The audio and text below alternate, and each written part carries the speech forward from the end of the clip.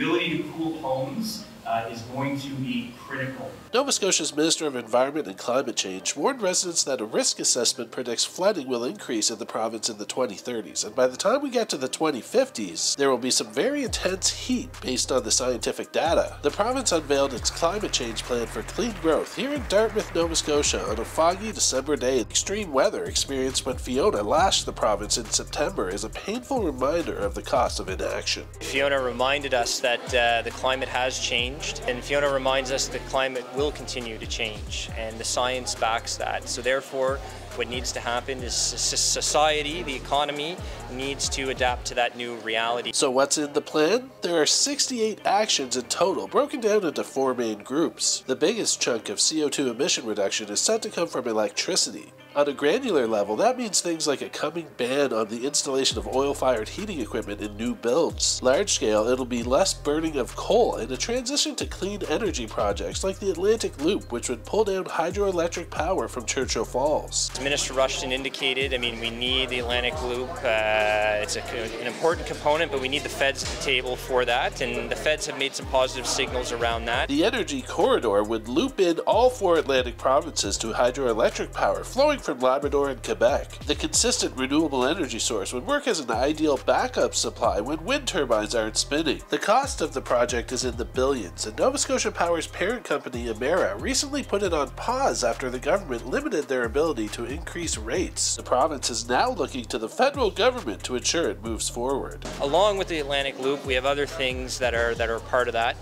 The development of green hydrogen, the development of offshore winds, the utilization of the power and tides of the Bay of Fundy. Megan Farley worked as a coastal restoration and outreach assistant working on projects along the Northumberland Strait for the Clean Foundation. She says post-Fiona, many of the sites with nature-based solutions on the salt marshes were resilient and survived. It was very exciting to have this plan to look forward to.